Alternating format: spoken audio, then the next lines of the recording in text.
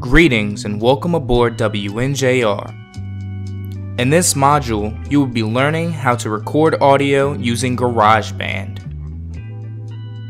For this task, your suggested location should be at or by the board.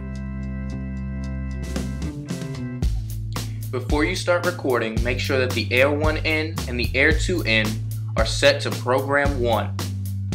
On the Air 1 computer, locate the GarageBand icon on the dock and click it. Click New Project, then the purple podcast icon.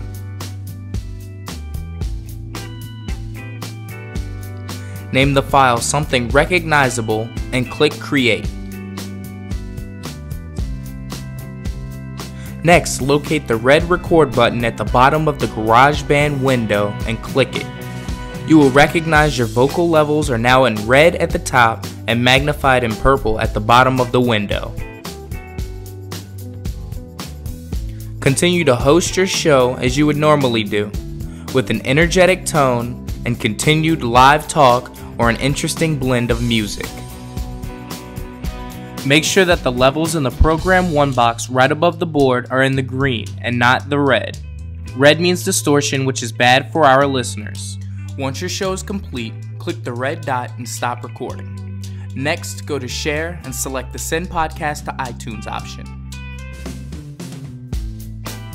Look over the default options and click Share. The song will then be imported to iTunes as an audio file.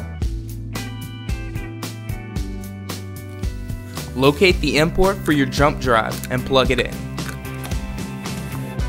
Drag and drop the audio file from iTunes to a jump drive or some other source of saving files to keep the desktop clean. Hopefully, with help from this and other accompanying modules, you will be air cleared in no time and ready to start your fabulous show on WNJR 91.7 Washington.